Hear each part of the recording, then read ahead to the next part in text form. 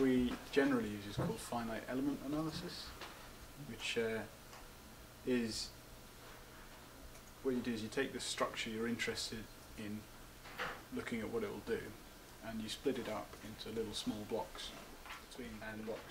and provided you get the geometry right, you have enough blocks and you give it a good materials model, it'll be very similar to the real thing. So, and it's only two-dimensional, the model, because the whole thing's symmetrical. So we can simplify it down just into that. So what we've got there is, you see the dome here, and this has got the triangular strut, the stiffened dome that we were looking at in the presentation.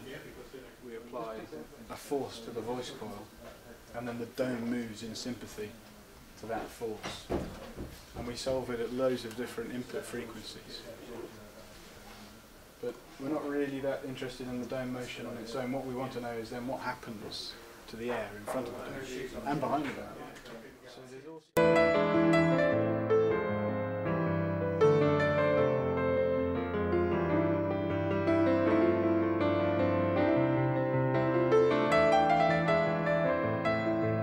apart from being able to generate these sort of images, that actually behaves like a solid model. So I can assign materials to these parts, I can tell you how heavy they're going to be, I can see where they're going to interfere and this sort of thing. So again, we can check a lot on the screen, and since we've been using this technology, we've had very few tool modifications and this sort of thing, because not only can we check on screen, but we can also get these prototype parts very quickly.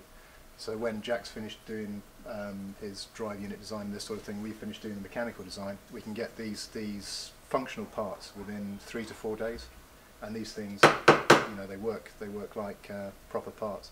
So from CAD